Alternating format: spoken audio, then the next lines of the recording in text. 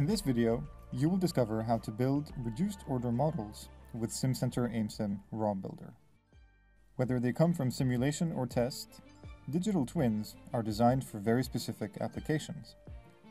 By only conveying their core attributes, reduced order models extract more value from digital twins in a much broader context. For instance, reduced order models can extend the scope of other models or enable real-time applications. Building and exporting a reduced order model is now made available for all with Simcenter Amesim ROM Builder.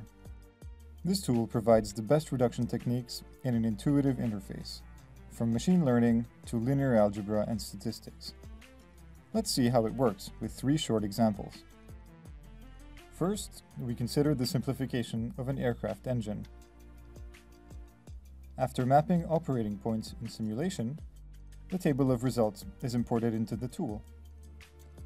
Then, desired inputs and outputs are selected, and a response surface model is computed. The model accuracy can be analyzed from metrics and plots. And lastly, the model can be exported to Simcenter Amesim, for instance, to speed up aircraft analysis.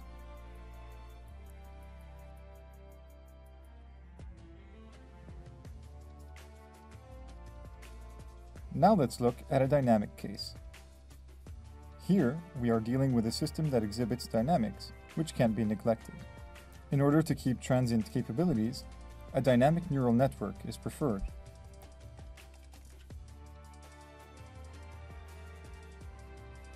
Thanks to the model wizard, the tool automatically selects an appropriate network.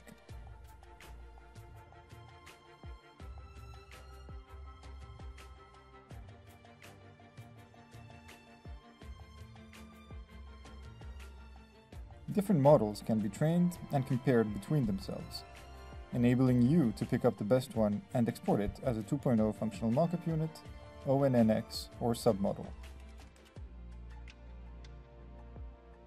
As a final example, let's illustrate how finite elements models can be reduced. Here, a 2D cantilever beam is linearized in Simcenter Amesim and loaded into the tool.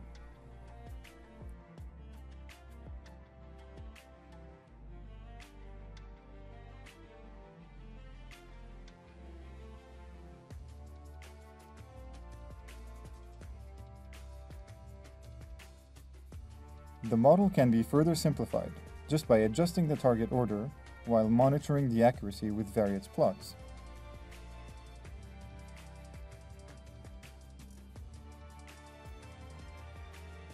The reduced model with just a few states can be exported for speeding up simulation or for building a virtual sensor.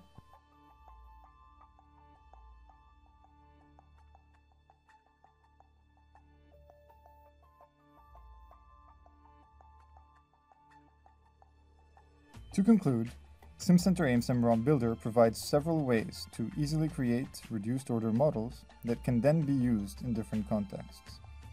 Thank you for watching.